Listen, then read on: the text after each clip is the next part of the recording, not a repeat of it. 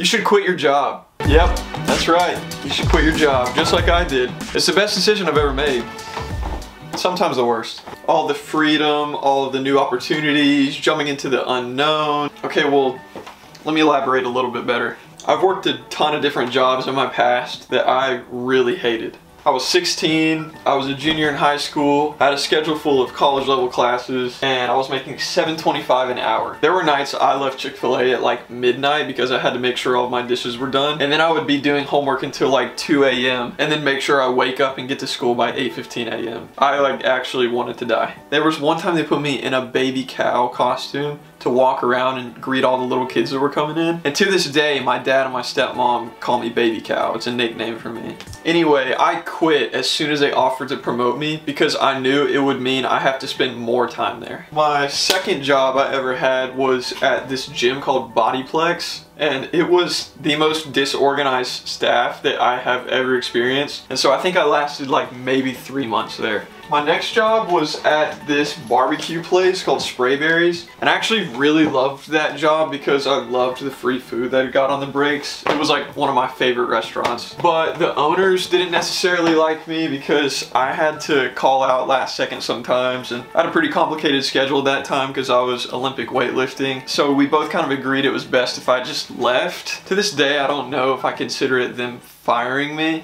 I like to believe it was mutual. Then in college, I almost immediately got another job as a valet driver. And I had that job off and on for like 3 years while I was in school. And all was going well until about 2 weeks before my graduation of my senior year. Someone accused me of scratching their Maserati, even though we had video evidence that I didn't. So that there wasn't a lawsuit or anything, my boss just thought it was best that we part ways. And I kind of wrongly got fired because we did have evidence that I'd never scratched the guy's Maserati. Oh, and then somewhere in my college experience, I worked at a popsicle stand, but I don't really like to talk about it.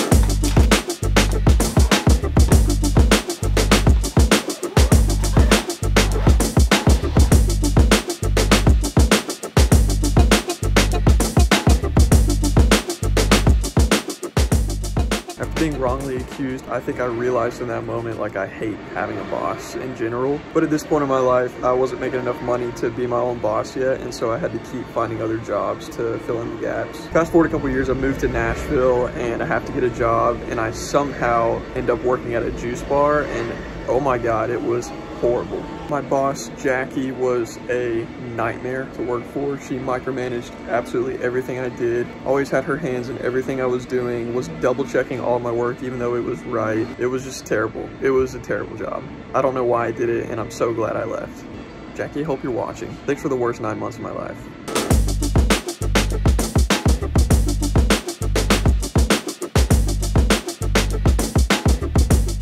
The last job I had was at the YMCA in downtown Nashville, and honestly, it was amazing. I had the best bosses, it was the easiest job, so chill, flexible schedule, and overall just a really incredible experience, other than the fact that the pay wasn't life-changing. But obviously I had to quit because I ended up moving to LA.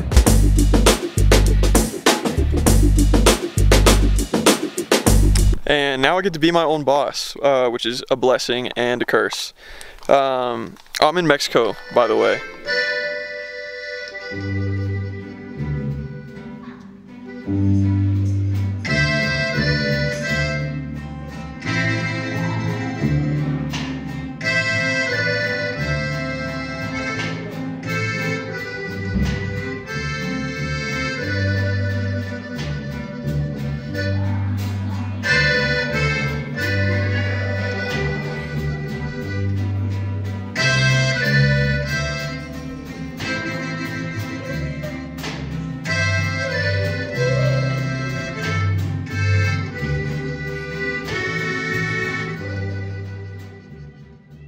Yeah, coincidentally with my old valet boss who I never thought I'd be working for again.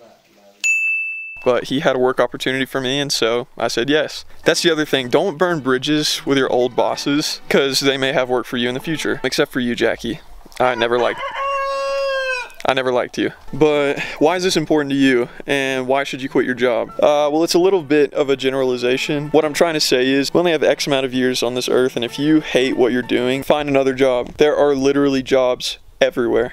everywhere. And I know that's easy to say, and I know it takes like way longer than just saying go get a new job. But if you are genuinely unhappy, there's just not enough time on this earth to keep doing a job that you hate. I finally get the privilege of being my own boss, but in the grand scheme, I had like 5 different jobs until I finally found one that I really liked, which happened to be the YMCA. Who would have thought? Now, I'm not saying walk into your job and look at your boss and say, I quit because Trevor Roberts said I should quit my job and do something I like. I mean, use logic. Like, I always had my next job lined up, and if you can, I would do the same. But if you are truly, truly miserable, you need to do what's best for you, and if that's finding a new job, then you need to do it. I feel like I'm not giving life-changing advice saying that, but I feel like a lot of people feel really stuck because they feel like they can't leave their job. I promise you, you are unfortunately probably disposable to that job, and you can easily be replaced, and you need to do what's best for you. And what's even better is when you learn what you're passionate about and you find a way to live in that world and make money doing it. Now, I'm not saying if you love to cook, you should just go and open your own restaurant immediately.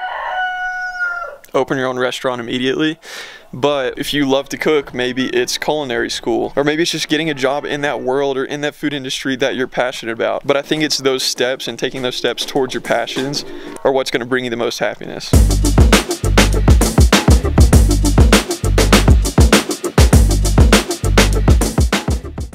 I'm now lucky enough that I get to do a job that I love the most and that I'm really passionate about, but I didn't know I liked to do it until I just tried it, until I just did it.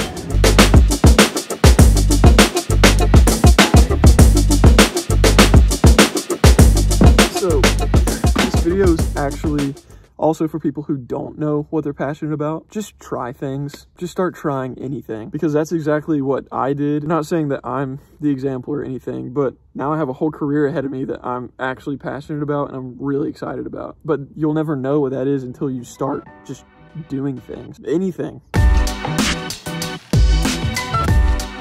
Because who knows? You may end up in Mexico one day with your old valet boss that you never thought you'd work for again, but you actually get to do the job that you love this time, and you're getting paid for it, and you don't have to park any cars. In the grand scheme, I couldn't see it, and I didn't know what I wanted to do. But what I did know is, as soon as I started to feel miserable, not just complaining to show up, or when I got a little tired, or when I faced a little bit of adversity, or just had a hard day at work, but when I became miserable, like I couldn't spend another second there, that is when I would decide to make my next move. Ultimately, I think everyone deserves to do what they love and are passionate about, and get paid for it. So that is what I will encourage you with today. Try new things. Find what you're passionate about. Say yes to new opportunities. You should be able to do what you love and not what you're settling for. Find a way to get in the atmosphere of your dream job. Put yourself in the ballpark. It doesn't have to be the job immediately.